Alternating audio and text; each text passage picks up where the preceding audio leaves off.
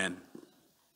All right, good morning, church. We are in 1 Samuel chapter 25 this morning. I want to tell you, go ahead and buckle up, keep your hands and feet in the right at all times. We have 43 verses to go through. So we are 1 Samuel 25, starting in verse 2.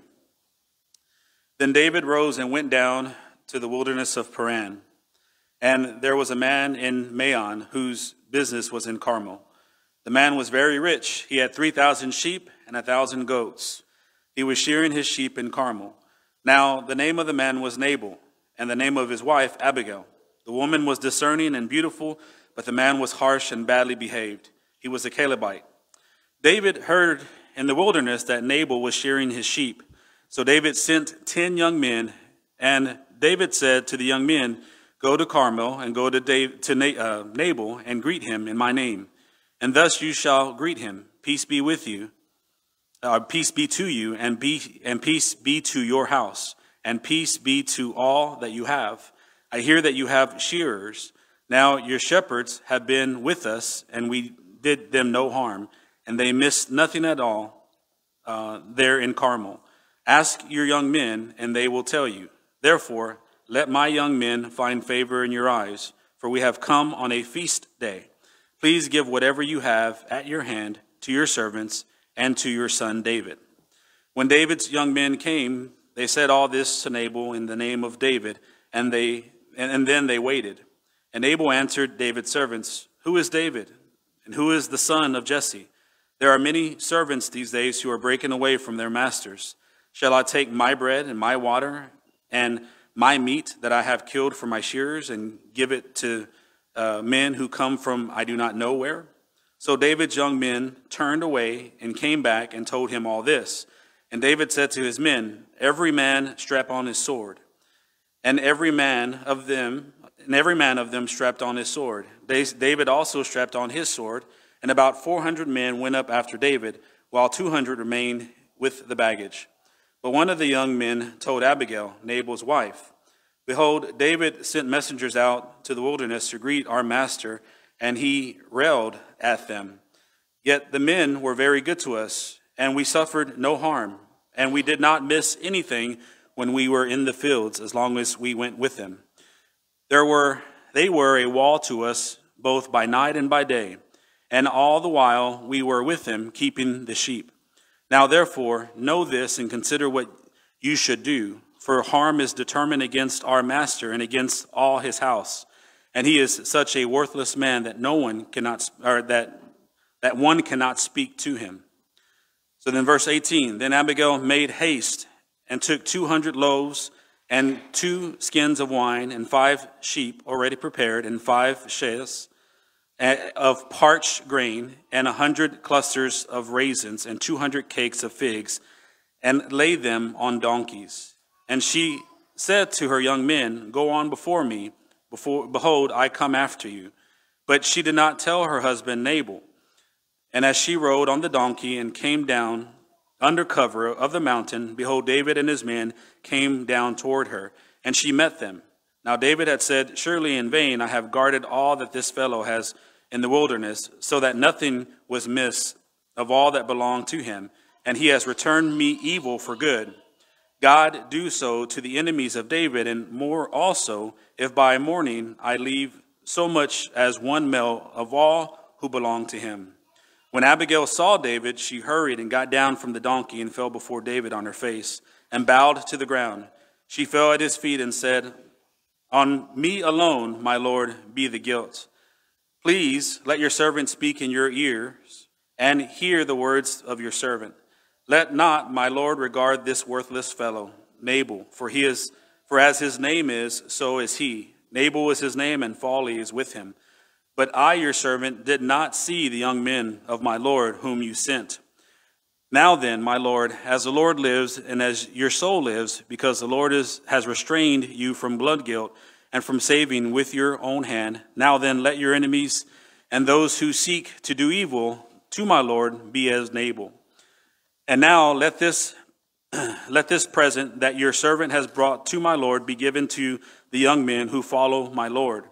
Please forgive the trespass of your servant, for the Lord will certainly make my Lord a sure house, because my Lord is fighting the battles of the Lord, and evil shall not be found in you so long as you live. If men rise up to pursue you and to seek your life, the life of my Lord shall be bound in the bundle of the living in the care of the Lord your God. And the lives of your enemies he shall sling out as from the hollow of the sling. And when the Lord has done to my Lord according to all the good that he has spoken concerning you, and has appointed you prince over Israel, my Lord shall have no cause of grief or pangs of conscience for having shed blood without cause for my Lord, working salvation within himself. And when the Lord has dealt well with my Lord, then remember your servant. And David said to Abigail, Blessed be the Lord, the God of Israel, who sent you this day to meet me.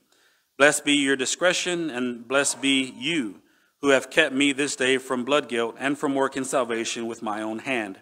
For as surely as the Lord, the God of Israel, lives, who has restrained me from hurting you, unless you had hurried and come to me, truly by morning there had not been left to Nabal so much as one male. Then David received from her hand what she had brought him. And he said to her, Go up in peace to your house. See, I have obeyed your voice, and I have granted your petition. And Abigail came to Nabal, and behold, he was holding a feast in his house, like the feast of a king. And Nabal's heart was merry within him, for he was very drunk. So she told him nothing at all until morning light. In the morning, when the wine had gone out of Nabal, his wife told him these things, and his heart died within him, and he became as a stone. And about 10 days later, the Lord struck Nabal, and he died. When David heard that Nabal was dead, he said, Blessed be the Lord, who has avenged the insult I receive at the hand of Nabal, and has kept back his servant from wrongdoing. The Lord has returned the evil of Nabal on his own head. Then David sent and spoke to Abigail to take her as his wife. When the servants of David came to Abigail at Carmel, they said to her, David has sent us to you to take you to him as his wife. And she rose and bowed with her face to the ground and said, Behold, your handmaid is a servant to wash the feet of the servants of my Lord. And Abigail hurried and rose and mounted a donkey, and her 5 young women attended her. She followed the messengers of David and became his wife. David also took Ahinoam of Jezreel, and both of them became his wives. Saul had given Michal, his daughter, David's wife, to Paltai, the son of Laish, who was in Galim. That is the word of the Lord. I feel like I need a break right after that. So last week was 1 verse. This week is 43 verses. And I told you it's always a challenge to preach the word of God. As I looked at this story here, I felt like I had to cover the whole story all in one sermon, because it was pointing to something very important that we must consider as we live and breathe. And the fact is that God is sovereign. God is working things out through his providence, and he does things in specific ways. And sometimes God restrains us for our own good. But before I get there, I want to start off with the fact that God is good, right? If you say that phrase in front of other Christians, especially if you say that phrase in front of Baptists, you say God is good all the time, right? I don't have to even remind you. That's the phrase. God is good all the time, and all the time God is good. Just as God is holy, just as God is love, he is the essence of good. In fact, he defines what good is. So if God does it, it is good, and he is the only perfect expression of it. We could say we are good, but if it's related to God or compared to God and it doesn't match up, then we have to admit that God is good and we are not. So if we are not good, then there is an issue, right? Because on the other hand, we are sometimes not good. The Bible says that we are born bad, and in order to be good, we have to be born again. And even after we are born again, there are times when we sin and we are not as good as God. Even when we are good, it's because we have God, right? So it's all related to the Lord. So even after rebirth, we are engaged, and I mean rebirth as in spiritual rebirth, we are engaged in a lifelong battle with the flesh. And we are engaged in this battle to wander back to our sin, to wander back to the dark side. There is something in us that wants to go back from time to time, and we have to remind ourselves that we're not that person anymore, that we belong to the Lord, and this is where we need to stay. But our heart wants what our heart wants, and that's why it is a battle. So no matter who you are or how long you have been a Christian, your heart is prone to wander from the goodness of God. And we have to protect our hearts. We have to protect our minds. That's why the Bible tells us that we must suit up, that we must put on the armor of God. It requires us to be actively involved in our sanctification. We are not robots where it just automatically happens. We are involved in that. We are involved in our spiritual growth. So we must suit up, we must arm up, and we must be ready for this fight. But sometimes the urge to want to go back to your sinful ways is so strong that you must rely on God to keep you from going back. Because if it were up to you, you would go back to your sin. Like a dog goes back to his vomit, you would go back to your sin. You would go back to your sin. You'd go back to doing that for whatever reason. But God keeps us away from it. God keeps us in his good graces. Even though our minds are set on sin, God keeps us in his good graces.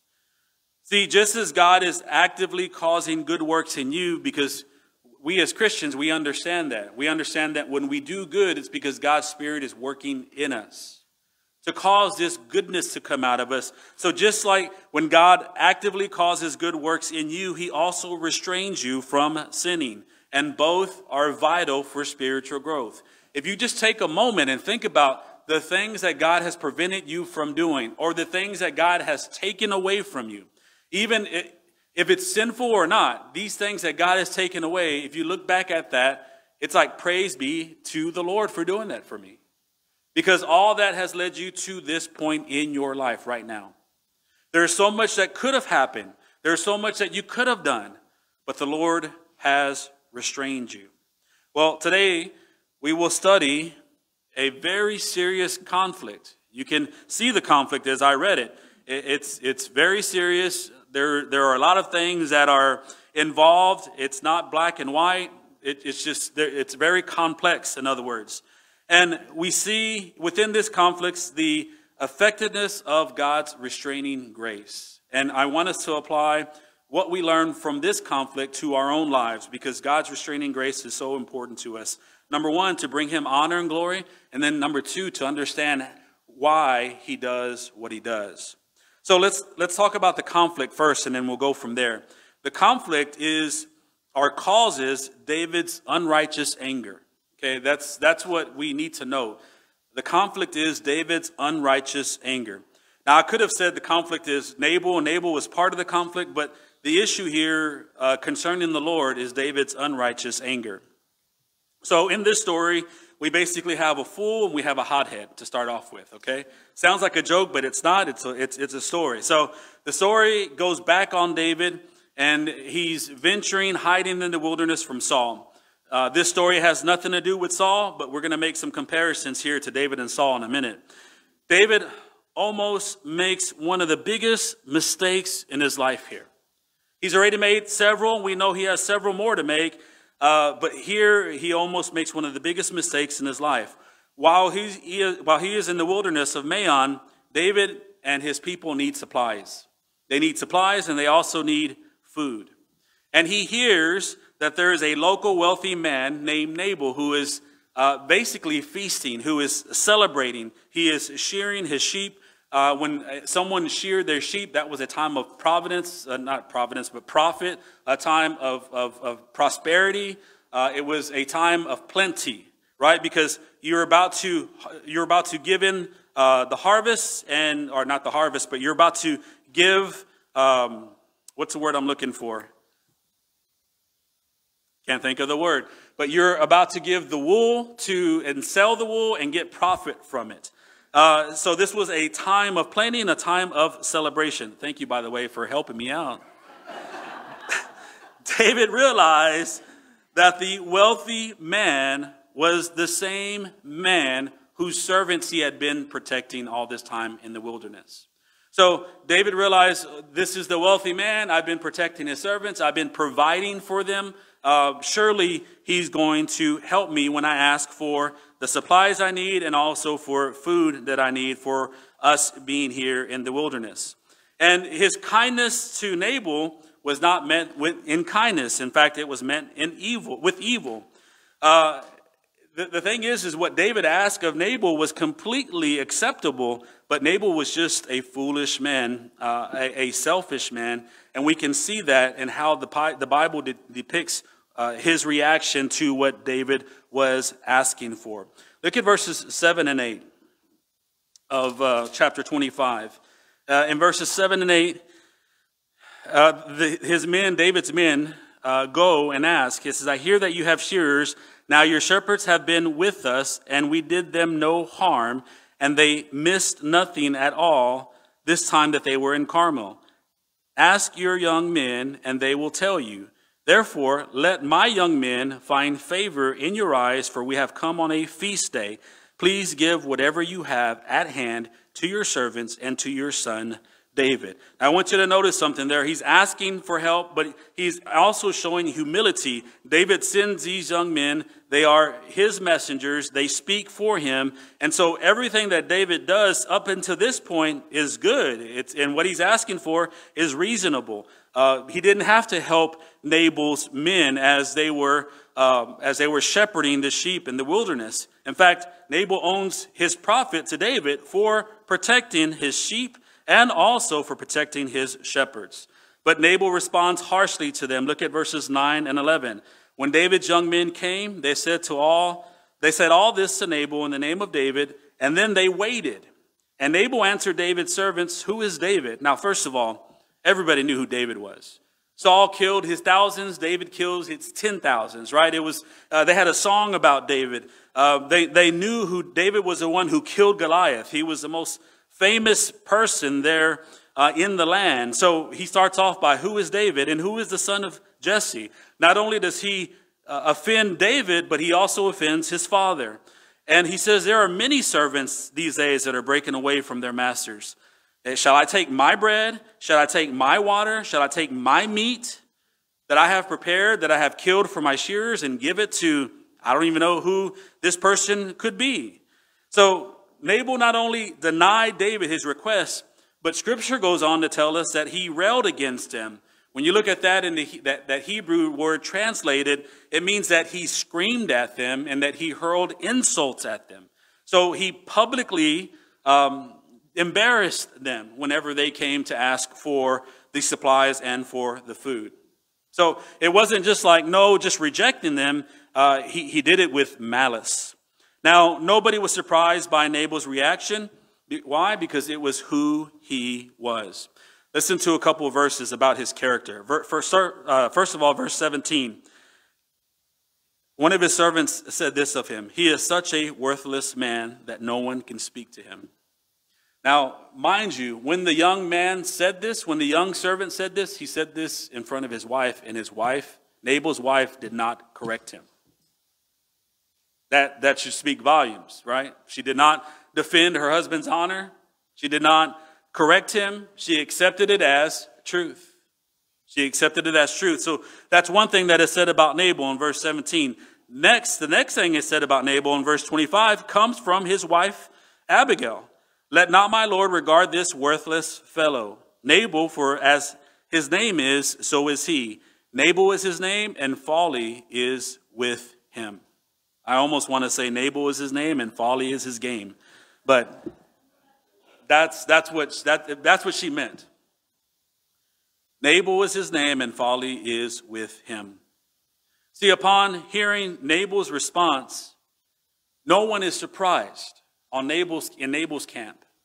But David is surprised and he is infuriated. Look at verse 13. As soon as David hears the news from Nabal, and David said to his men, every man strap on his sword. And then the Bible says every man strapped on his sword. David also strapped on his sword. Now, there are times when you're mad and there's times when you're spitting mad. This is where David is just spitting mad. He's angry at Nabal's response. Nabal's response, it was harsh, no doubt. It was wrong. It was sinful, matter of fact. But when David heard his response, David went automatically to vengeance. He went automatically to, this guy deserves to die. And so when he hears a response, he says, everyone strap on your sword. He straps on his own sword, and they go in pursuit of Nabal. Now, Nabal's response, as I said before, was harsh, but it was not deserving of death according to the law. Now, one thing we have to note here is, where is the restraint that David displayed with Saul? Right?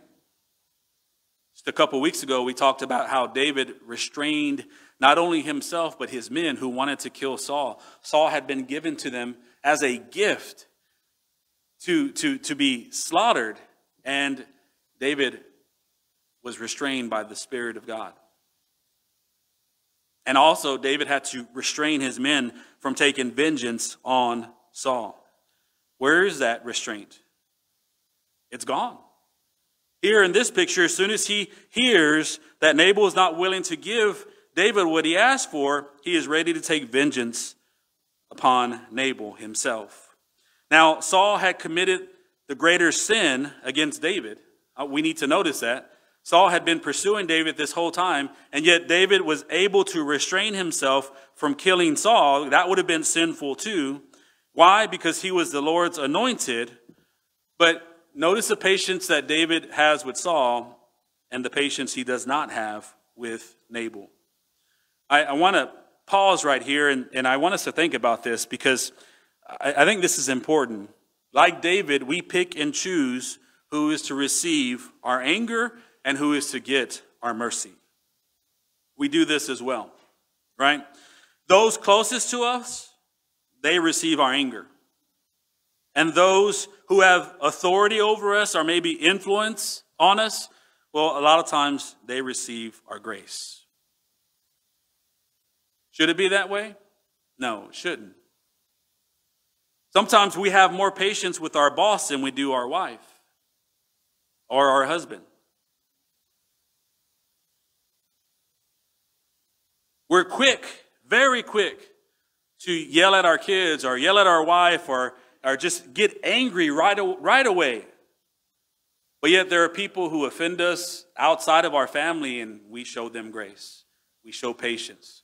We're loving with them. That is the right thing to do. We should be patient and loving with others, but we should be especially patient and loving with those who in our same household. So we should be careful about picking and choosing. Now, David's anger blinds him and takes him to a new level. It takes him to a new level, and he basically takes on the persona of Saul. Like Saul, he is ready to kill, and he's ready to kill because of selfish reasons, because he has been basically disrespected. It seems to be all about David. Now, this is really neat here, because the last 3 or 4 weeks we've been talking about how good David was doing, right? But I warned you, we are not to exalt David. We are to exalt the God who is working in him. Sooner or later, his sin was going to pop up again, and here we are. We are seeing David's anger at Nabal. We are seeing David's anger at Nabal and David is taking on the persona of Saul. He's ready to kill Nabal and his people over being disrespected. And take note of that. He's not only ready to kill Nabal, but he's also ready to kill his people. Now, in 1 Samuel chapter 22, when Saul kills the priest of God, why is it? Well, it's because of the same type of reasoning. It's because Saul has been disrespected. It's because Saul has been lied to. It's because he felt betrayed.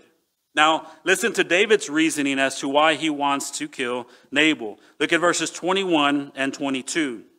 Now David said, surely in vain have I guarded all this fellow has in the wilderness. Now notice how that complaint starts. It starts with I. Surely I have guarded all this fellow has in the wilderness, so that nothing was missed of all that belonged to him, and he has returned me evil for good. Then he goes on, God do so to the enemies of David, and more also, if by morning I leave so much as one male of all who belong to him. Yeah, David is angry because Nabal has offended him. He feels unappreciated, and he feels like he's been made to look a fool.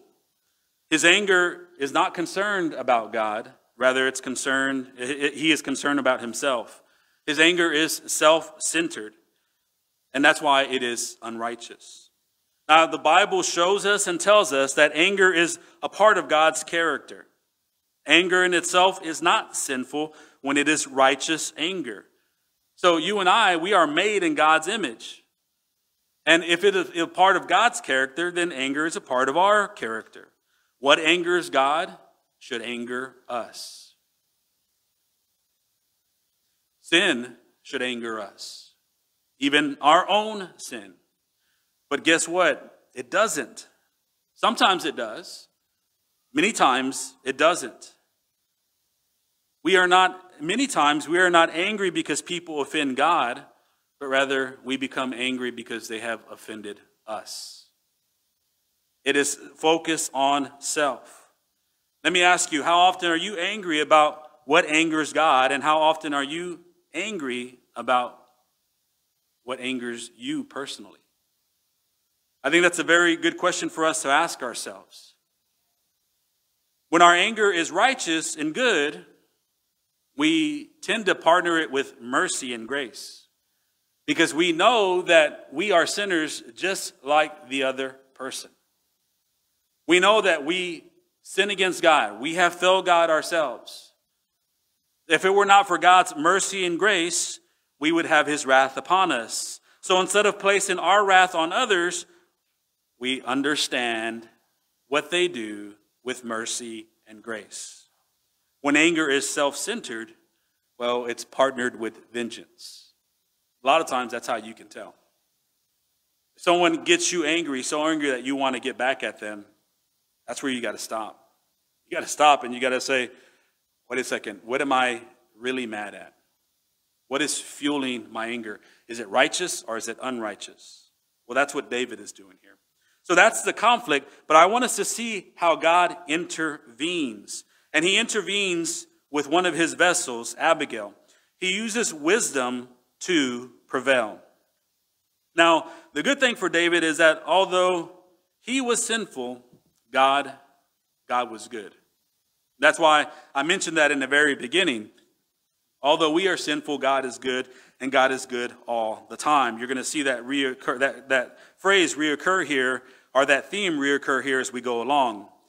See, God used Nabal's wife Abigail to be the voice of wisdom and also to be the voice of reason for him. And she was great in this story. Not much is mentioned about Abigail, except that number one, she was discerning, which means that she was wise. And number two, that she was beautiful. So both of those actions, or her actions actually, completely back up the description of her. Not really her beauty, but her discernment and her wisdom. Now, I know, ladies, you're sitting here and you're like, I can relate to Abigail. I'm just like her. I'm beautiful and I'm wise. And I would agree with you. You're beautiful and you're wise. But we have to be careful about the stereotypes here. We have to be very careful about that, because a lot of women will read this passage and they take what they've learned from society and read the passage and come to the conclusion that women are wise and men are foolish. Now, let me explain. Society paints women like Abigail. And when I say society, I mean worldly society. Society paints women like Abigail and men like Nabal. Do you ever see that? one good example is if you watch Disney Channel at all, and you watch any show related to a family, you're going to see the mother who is wise, beautiful, has everything all together. You're going to see the kids who act like adults, and then you're going to see a foolish dad. He doesn't know anything. He can't do anything without his wife, and his kids are always disrespecting him. That's the picture that society paints. And we have to be very careful of that, because this story is not about men being foolish and women being wise. This story is about the ability we all have to be foolish. The ability we all have to have unrighteous anger. And also the ability we all have to be the voice of reason. Right? We have to think about that fact. And we have to know that this is what this story is about. It's not to stereotype positions. It's not to attack the family or the roles in the family.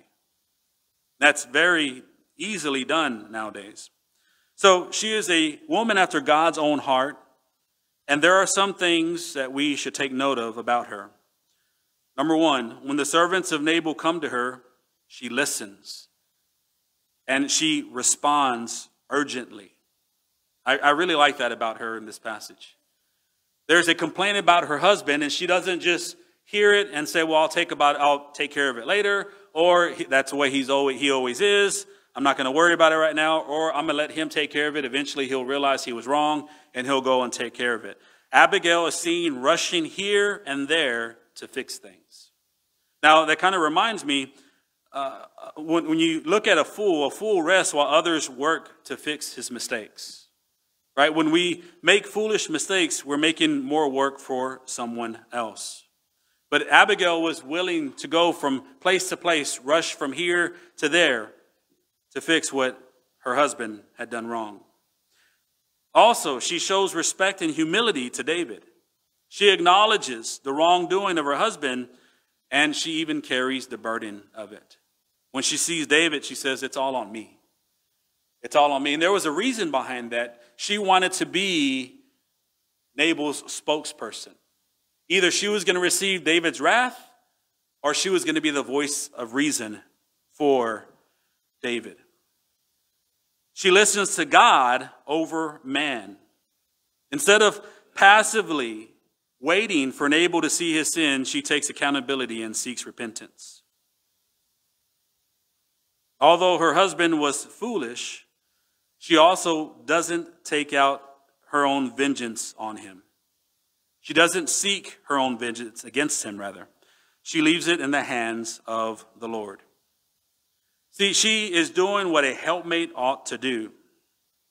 And considering Nabal's character, she probably had to do this often. He was a fool. This is who he was. So here are some lessons about her life and about what she's done. Number one, if you are married, well, if you're married, you can't do anything about this already. But if you're looking to get married, number one, don't marry a fool, right? That's the first thing. And what I mean by that is a fool says there is no, the Bible says a fool says there is no God, right? So that's where we start. Don't marry a person who's not a believer. If you're a believer, don't marry a person who's not a believer. You're not going to change them. Only God changes hearts.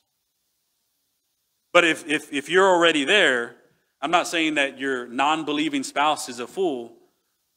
But the thing is that we have to be careful who we partner with. Right? We have to be careful, and we also have to take accountability for that when we decide to follow our own desires and marry people who are not Christians. Number two, a helpmate is a selfless calling, not a selfish calling. Notice how this was not 50-50 for Abigail. It probably never was. She had to deal with Nabal the whole time. He was self-centered. He was foolish. He probably treated her harshly. And yet she remained. I think that's a great lesson. Number three, a helpmate doesn't repay evil for evil. She could have easily let Nabal go on and receive his due punishment, but yet she was trying to fix things, trying to help her family. Number 4, a helpmate is concerned about God over man. For her to go without telling her husband to go and try to fix things, well, from a society perspective, it would have been wrong in the day for her to do that. But she knew that if she didn't do that, everything would be lost. And she knew that her husband would prevent her from going. So she followed God instead of man. And then number 5, a helpmate's fulfillment is in the Lord and not their spouse. I think that's also important for us to consider. I doubt that Abigail had any fulfillment in her marriage with Nabal as far as concerning him personally.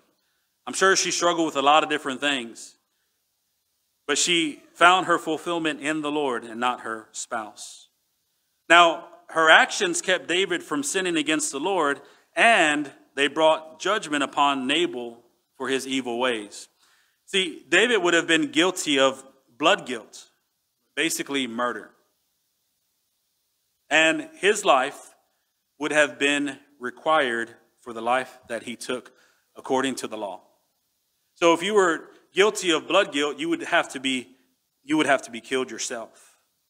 Nabal would have remained clueless if it weren't for Abigail, because after she had her conversation with David, she came back and confronted him with his sin, and then we see that the Lord brought judgment on Nabal. Look at verses 36 through 38. And Abigail came to Nabal, and behold, he was holding a feast in his house like the feast of a king.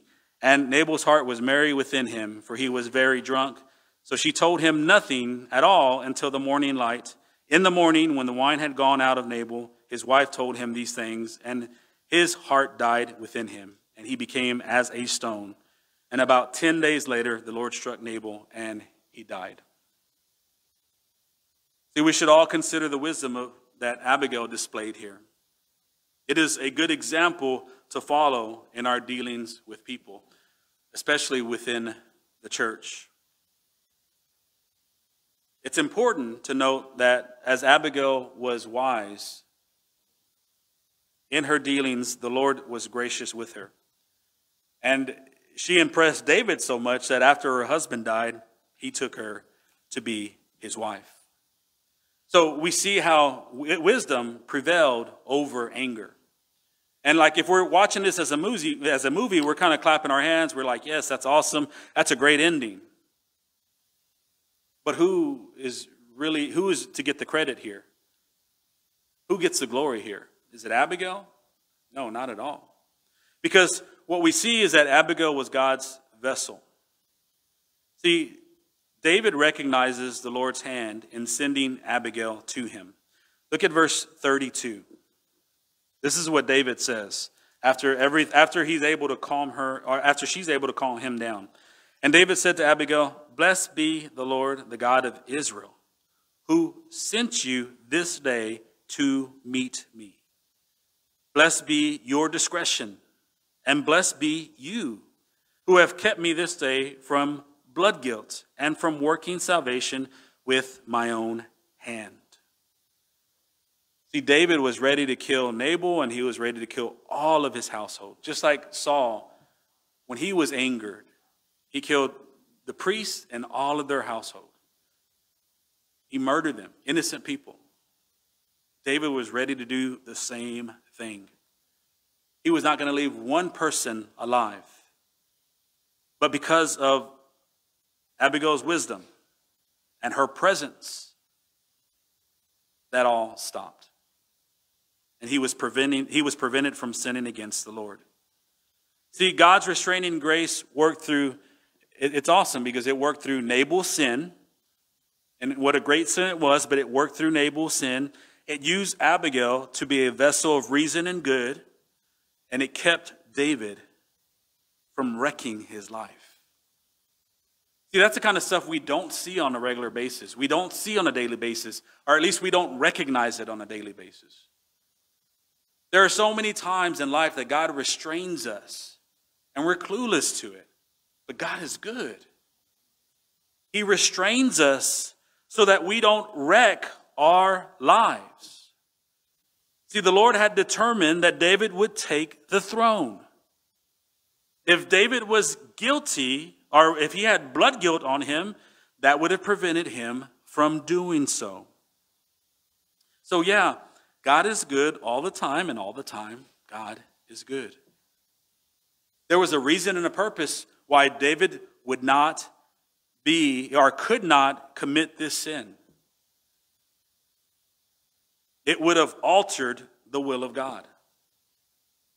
And God's will be accomplished. And so he saved David by restraining him. I want to tell you, the Lord has a plan for your life. I know a lot of times you hear that and people kind of cringe, but it's true. He does have a plan for your life. Don't let the prosperity gospel destroy that verse for you. He's sovereign. He's determined a plan for your life. That's good for us to know. Through providence, he is working in and through you to accomplish the purpose he created you for. Your life has a purpose. It has a definite end. God is working in you. God is working through you to accomplish his will for you. The Bible tells us that he will complete his work, and he will accomplish what he has created you for, even if he has to restrain you in order to do that. Now, our response to God restraining us at times is that we must be thankful to the Lord for his restraining grace. Paul says that if not for the Lord, things would be a lot different for us. Listen to this out of 1 Corinthians chapter 15. Talking about himself, he says, "Last of all, as to one untimely born, he appeared also to me, for I am the least of the apostles, unworthy to be called an apostle, because I persecuted the church of God. But by the grace of God, I am what I am. And his grace toward me was not in vain. On the contrary, I work harder than any of them, though it was not I, but the grace of God that is with me." I have to remind myself of that all the time. If it were not for God, where would I be? But by the grace of God, I am what I am. The same is true for you. Like Paul, you have sinned against God, and you deserve the worst, and yet the Lord always provides the best for you. You deserve to be completely given over to your sin, and yet he remains merciful to keep you from being depraved. He's the one who keeps you from being the Romans 1 person.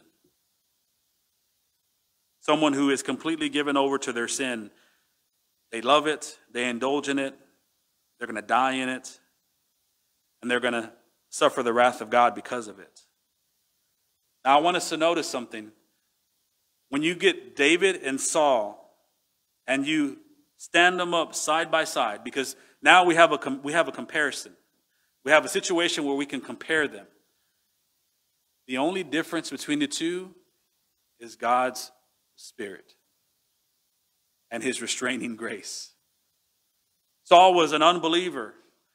God had removed his spirit from him. There was nothing to restrain him from what he did with the priests and their families. God had given him over to his sin, so he committed this great sin, horrible sin. He would pay for that later. Vengeance would be the Lord's.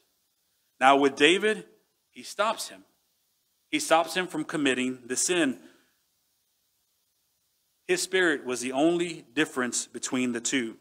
Now I bring that up because as we look to other people, we might start to think that we are better than they, and we are not better than they. We have God's Spirit, and it is God who deserves all the credit for the sin that we don't do. It is God who deserves all the credit for who we are. We can't take any credit because it's by the working of his Spirit that we are who we are. So, we must understand that there is a purpose to God's restraining grace. And if there's a purpose to it, then number one, we must be engaged in asking for more of God, of God's restraint. Matthew 6:13, the Lord teaches us to pray, lead us not into temptation, but deliver us from evil. That's in the Lord's Prayer. That's something that should be on our mind. Lord, I'm going to face some things today that I'm not strong enough to handle. I'm too weak to overcome. There are some temptations in my life that if they are presented before me, I'm afraid I'm going to fail. So Lord, lead us not into temptation, but please deliver me from evil each and every day. We need that. But we also need to be sensitive to God's restraint. Or we need to be sensitive to God restraining us and seek to understand why. I speak to a lot of people, and sometimes we get into the topic of life, and there's frustrations with life because things aren't just working out the way they want things to work out. And it's like, well, I want this job, but I can't seem to get it. I want this person, but I can't seem to convince them to marry me. You know, I want this, I want that, I want this, and yet it's just not coming to fruition. We have to understand why. A lot of times it's sinful. We don't share that with anybody. We don't share that, but we know if we are ever given the opportunity, we would take advantage of it. Well, think about this. Though sin can be forgiven, it can never be undone. It can never be undone. Your sin will hurt you, and your sin will hurt someone else. So if God is restraining us from it, we need to understand why. And if we learn to understand why, the next step is going to be repentance. Because sometimes if we look at our lives, God's restraint of sin is sometimes temporary, and then sometimes it's completely permanent. Right? Because there's times where we need help to be able to stand against a certain sin. And we need God restraining us. But then we grow spiritually and we get to the point where, not that we don't need God anymore, but that is no longer a temptation for us. We're able to stand against it. But for a time, we need Him to completely restrain us.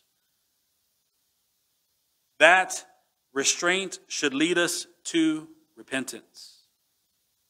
We need to be able to see it, be sensitive of it, and notice that God is restraining us for a reason, and that reason is for us to repent. To acknowledge that our sin is sin and that we don't need any part of it. And we also need to see that God works through people in our lives to restrain us. Now it's pretty frustrating at times. Because, as I said before, your heart wants what your heart wants. And God puts people in your life to restrain you from evil or something that is not His will for you. And it's amazing the people He uses. He uses your spouse. How infuriating is that sometimes? When your spouse is a voice of reason and you don't want to hear it. He uses your kids. I know of a lot of households, when you look at the parents, they'd be divorced if it weren't for their kids. And they admit it. We're only together. I'm only with him because of my kids. Well, God's given you time to repent. To see your husband or to see your wife for who they truly are, a gift from God. To fix that marriage, to work on that marriage. It's a time of mercy and grace. Sometimes those kids are very useful for that. Or the person who's preaching. Many times I'm sure I get on your nerves. Because I'm always up here correcting. Pastor Laramie's always up here correcting, right? We're here to encourage, but we're also here to correct. And that's frustrating at times. Oh, that dude thinks he knows everything. I try to tell you, I'm just like you. I suffer from these sins just like you do. As we prepare sermons for you, we prepare it for ourselves first and foremost. God has the church. That's the reason why a lot of people don't want to get close to other people in church. Because it requires to get personal. It requires closeness. It requires people interfering in your life, stopping you from doing what you want to do. God works through all those types of people.